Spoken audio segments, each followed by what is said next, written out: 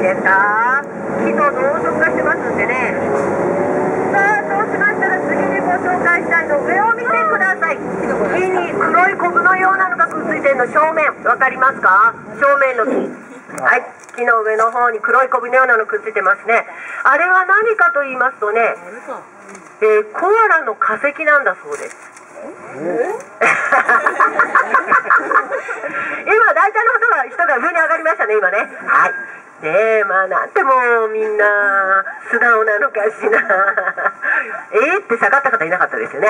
はい、コアラの化石だったら大変です、あれが。ね、みたいな感じに見えるかななんて感じなんですが、あれ、アリ塚なんですよ。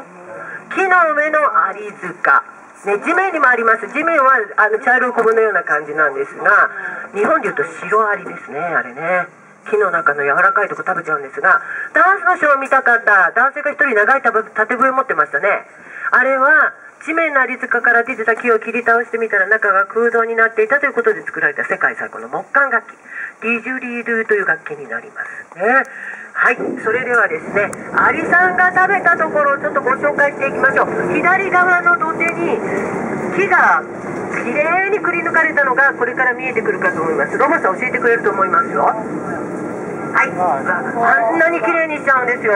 すごいでしょう。で、そして地面にある茶色いコブのようなちっちゃな岩のようなのが地面のアリ塚なんですが、あんなちっちゃいもんじゃないんですね。ここから内陸の方に行くと3メーター以上なんて大きくなりまして、オーストラリアで発見された一番大きなアリ塚、8メートルにもなっちゃうんです。何匹のアリさんがいるんでしょうね、その中にね。ちょっと気持ち悪いですけどね。はい、それでは今度上を見てください。大きな白があります。太陽の光に輝いて綺麗ですね。木星白という名前を持ってますが、ジャイアントツリーファームというね名前も付けられてますね。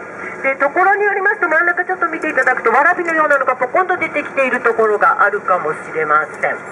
ここを取られた日本名、別名があるんですね。セイタカワラビ、わらびみたいに見えるからなんですが、どこで付けられた名前かというとね、種子島の方だそうでございます。先ほどスカイレールでご紹介しましたシダというと胞子を飛ばして増える種類、その胞子は渡り鳥の羽につけて種子島まで持っていかれたんですって。そうやって種子島で付けられたんですが、あそこのわらびの部分は茹でるとアスパラガスのような味がするということで、その昔アボリジニの人、それから種子島の人食べてたそうですよ。